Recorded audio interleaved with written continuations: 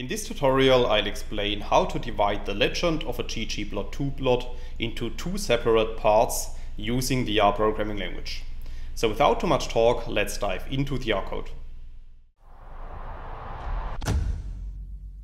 In this video, I will show you an example, and this example is based on the data.frame object that we can create with lines 2 to 4 of the code.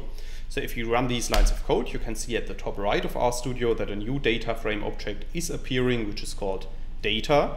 And if you click on this data object, you can see that a new window is opened, which is showing the structure of our data frame. And as you can see, our data frame contains 6 rows and 3 columns, which are called X, Y, and group, whereby the columns X and Y contain numeric values and the column group is a group indicator. If we want to draw these data using the ggplot2 package, we also need to install and load the ggplot2 package, as you can see in lines 6 and 7 of the code. I have installed the package already, so for that reason I'm just going to load it with line 7 of the code. And after running this line of code, we can use the functions of the ggplot2 package, such as ggplot and gonPoint, as you can see in lines 9 to 12. So if you run these lines of code, you can see at the top right of RStudio that a new plot object is appearing, which is called ggp. And we can draw this plot to the bottom right of RStudio by running line 13 of the code. So after running this line of code, you can see at the bottom right that we have created a scatter plot with 6 different groups. And you can see the legend of this plot on the right side of the plot. So let's assume that we want to split this legend into 2 different parts. Then we need to install and load the gridExtra and the cowplot packages, as you can see in lines 15 to 19 of the code. I have installed those packages as well, so for that reason I'm just going to load them with line 16 and line 19 of the code. And after running these lines of code, we can apply the code that you can see starting in line 21. So in the first step, I'm splitting the data frame that we have used in the first plot. So in this case, I'm specifying that I want to create a data frame subset which contains only the groups A and B. So if you run line 21 of the code, you can see at the top right of RStudio that a new data set is appearing, which is called data split 1. And we can print this data frame to the bottom in the RStudio console by running line 22 of the code. And then you can see that this data frame contains only the rows with a group A and B. And then in the next step, we can draw a plot of these data using the ggplot2 functions, as you can see in lines 24 to 30 of the code. And note that we are specifying manual colors for this plot, and we are specifying a label for our legend. So if you run lines 24 to 30 of the code, another plot object is appearing at the top right, which is called ggp split 1. And we can draw this plot to the bottom right by running line 31 of the code. And then you can see that we have created a plot which contains only the 2 groups A and B. And you can also see that we have manually specified the colors for these groups. In the next step, I'm using the getLegend function to extract only the legend of this plot. And I'm doing that by running line 33 of the code. So in this line of code, I'm applying the getLegend function to our plot object, ggp split 1. And then I'm assigning the output of this in a new data object, which is called ggp legend split 1. So if you run line 33 of the code, you can see at the top right that a new data object is appearing, which is called ggp legend split 1. And then in the next step, I'm applying basically the same code to the other groups of our data, as you can see in lines 35 to 45 of the code.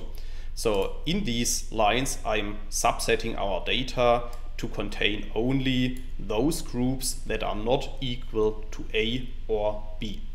So if you run lines 35 and 36, you can see at the bottom that we have created another data set where we have excluded the groups A and B. If we run lines 38 to 44, you can see that another plot object is appearing at the top right, which is called ggp split 2. And if we draw this plot object to the bottom right, you can see that we have created another ggplot2 scatter plot in which the remaining groups C, D, E and F are shown. Then in line 47 of the code, I'm again applying the getLegend function to this plot, and I'm storing the output of this in another data object which is called ggplegend_split2.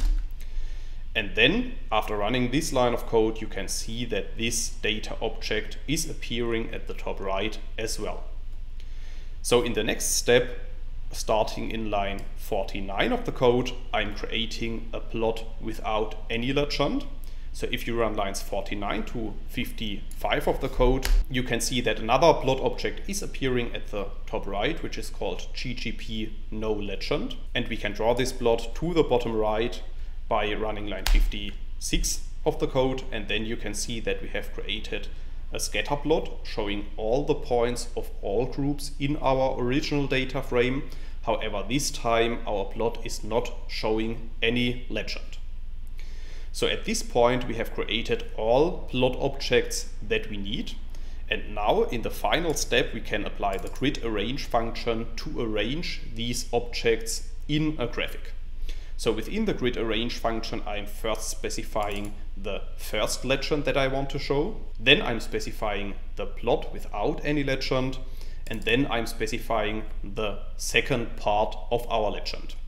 And finally, I'm specifying that I want to show our plot legend composition in 3 columns. So column 1 contains the first part of the legend, column 2 contains the plot, and column 3 contains the second part of the legend.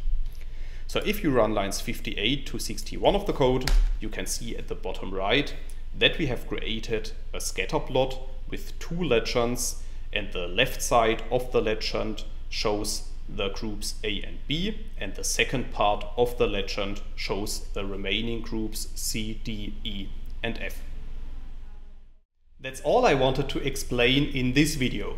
In case you want to learn more on this topic, you may check out my homepage statisticsglobe.com, because on my homepage I have recently published a tutorial in which I'm explaining the content of this video in some more detail. I will put a link to this tutorial into the description of the video so you can find it there. If you have liked this video or if you have any questions, let me know in the comments section below. I'll try to respond to all comments as soon as I can. Furthermore, make sure to subscribe to my YouTube channel to get notified about future video releases. I have already published about 500 videos on this channel, and I'm releasing new videos on a daily basis. Thanks a lot for watching. See you in the next video.